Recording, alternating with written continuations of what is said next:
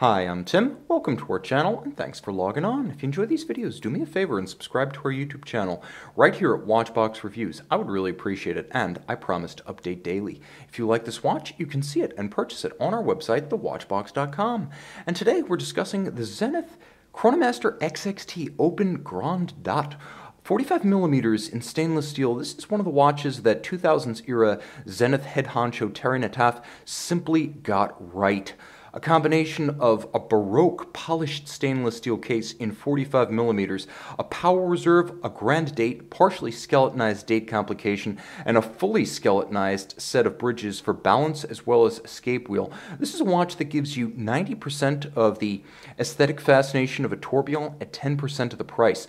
On my wrist, it's a Baroque combination of steps, polished flanks, fluted aspects, and gadron. It's almost like an Art Deco statement, as you can feel the machine aesthetic as well as the tangible optimism and futurism of that era inherent in the bezel and the lug design of this watch. It is a broad watch from lug to lug, not a big bully. It's not super huge. At 53.5 millimeters across the wrist, it's almost exactly the same dimension lug to lug as a 45 millimeter traditional Betterini case Panerai Luminor. You will note that the thickness of the watch, about 16.5 millimeters, also about on par with a 44 millimeter Betterini case Panerai Luminor. The spacing between the lugs was quite progressive back then. 22 millimeters gives the watch a handsome proportional stance and a broad footing or planted appearance on the wrist. The strap is nicely made and richly appointed, bolstered generously. It has a lot of volume to match the swell of these lugs. It's all of gloss finish with rectangular scale alligator leather, black sheer cut sides that show the layers of construction, and a monotone stitch. There's a more natural calf coloration on the underside. And another thing that Nataf did that was absolutely spot on was eliminate pin buckles on most of the premium models, including all of the Chronomasters. So you get a full polished steel deployant buckle, and it is a substantial one. This has a weight to it, a heft, and crisp interlocking tolerances that remain as sharp today as when they left Leloc back in the 2000s. The case is expressive. You will note my favorite feature of the watch, the gadrons of the bezel countersunk below the planes of the lugs. So it's almost as though the bezel is set between the pincers of a ring, almost as though it's a jewel set into a golden plinth ring or marriage band.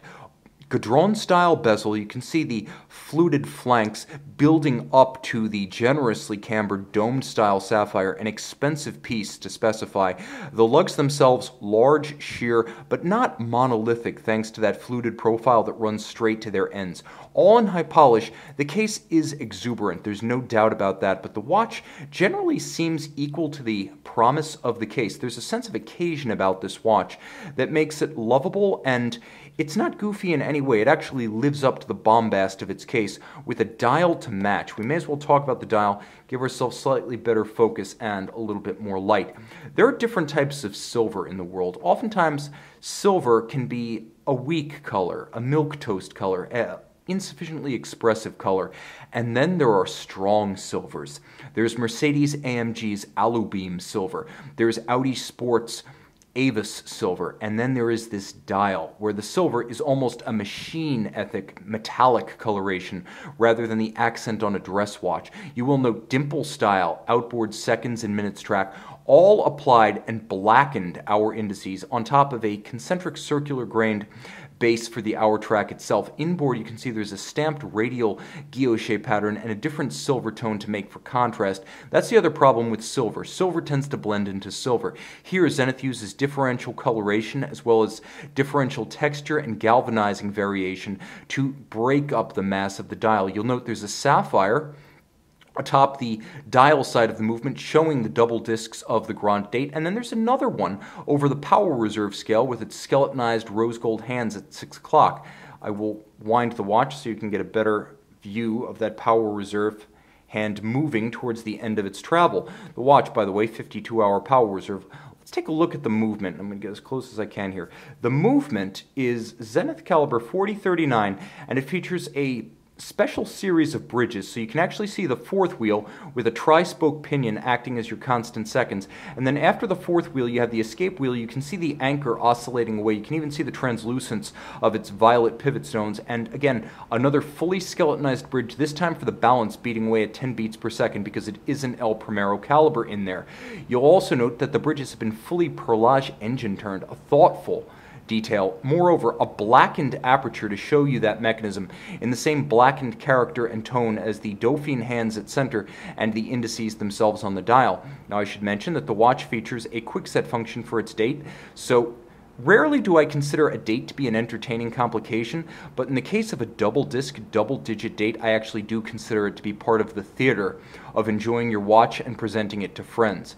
Now the chronograph itself, as ever with an El Primero, beats away at 10 beats per second, so it is a smoother sweep to the chronograph seconds hand than you'll see on a conventional chronograph, and it has a crisp and chunky column wheel actuation. I'm going to show you the column wheel function now.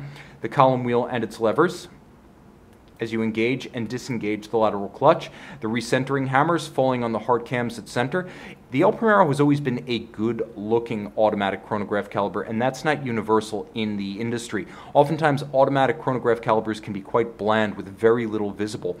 Circular Côte de Genève on the mass, perlage on the bridges, an unusual choice, straight graining on the chronograph levers, and you will note most of the screws, not all of them, black polished.